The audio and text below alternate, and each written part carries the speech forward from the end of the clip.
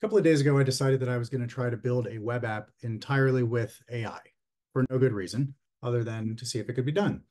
So I started using Replit with their new AI agent that essentially writes code for you. You give it natural language instructions, it writes the code. I'm not big on documentation or videos like an idiot, and so I jumped in like an idiot. And as you can see, I had a lot of false starts. I tried numerous times to get this working. Sometimes I ran into dead ends, and sometimes their AI just kind of died on me. There was a learning curve that I figured out.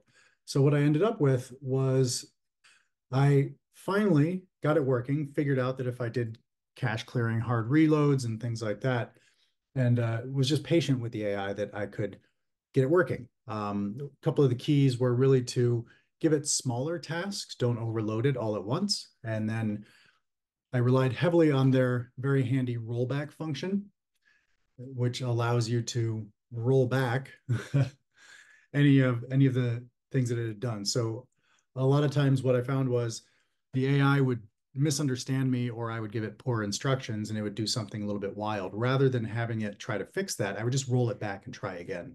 And that seemed to work. But as you can see, I had 53 different steps here until I ran out of Replit credits.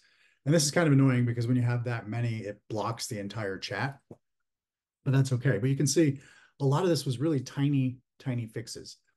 Um, so what I built was, let's see if it comes up. What I built was a little widget called BuyerBot. It's a little widget that sits on any e-commerce website and allows a user to add products to a list and then create a polling website that asks their friends which one they should buy. So this marketing site, I cheated a little bit and spun it up using Claude because I was already out of credits. And so I put this together really quickly, but it works and it was stupid easy to deploy. So that was all good for me. I'm just going to jump in and kind of show you what it's doing. So this is the live site. I was able to deploy it to an actual website, and I'm able to register an account.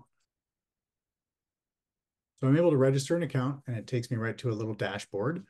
And I have this integration section where I can copy a block of code or just grab my merchant ID here.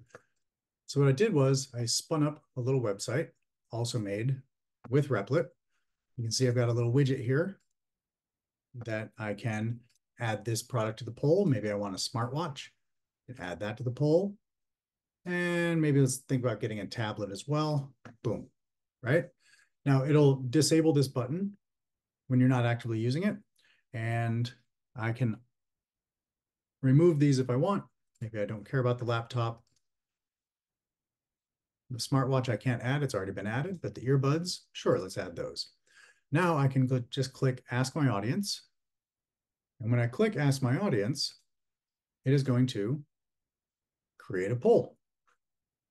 And I can upvote one of these. I can share the poll on social media to ask my friends what I should buy. Or I can just copy the link. And now I'm going to open an incognito window. When I paste that link, the next person can vote. Tablet's got 2 votes. And I'll do it one more time. And I'll upvote the smartwatch this time. So now what happens is if it was working the way it needs to, then you would see statistics. There'd be a list of polls here, some stats. It gave nice little progress bars, tells you what products are winning, and it can give you the information of the person that created the poll. So there's a lot that I still want to do, notably adding custom branding, styling, custom styling. What I found was that this is incredibly easy.